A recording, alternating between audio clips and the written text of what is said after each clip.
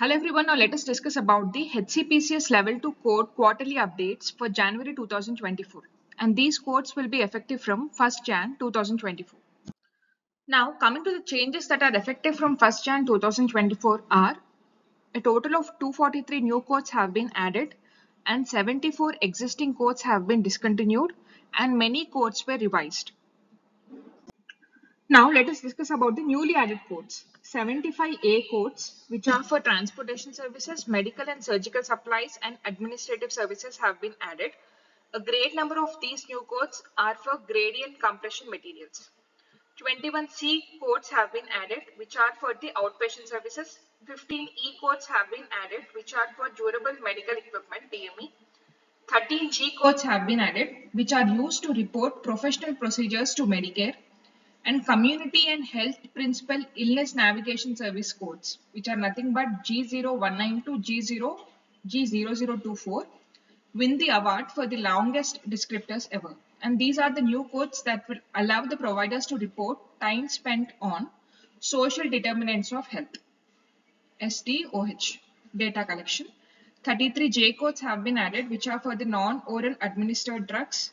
3L codes, which are for orthopedic procedures and services, and 160M codes for reporting medical services, and 23Q codes, which are temporary codes for a range of services and suppliers. These are the list of all the new codes that have been added. As we have discussed earlier, 74 existing codes have been discontinued.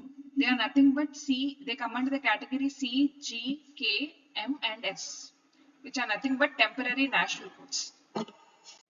Now coming to the changes to existing codes. 5 codes with coverage and non-descriptor changes have been revised. They are nothing but A6535, A6538, A6541 and A6549.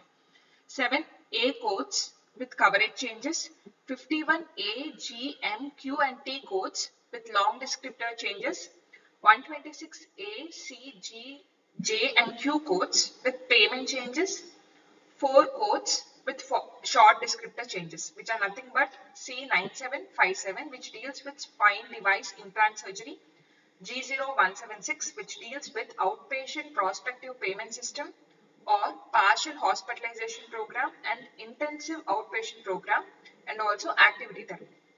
The next code is G0177, which deals with outpatient prospective payment system or partial hospitalization program or intensive outpatient program, training and education.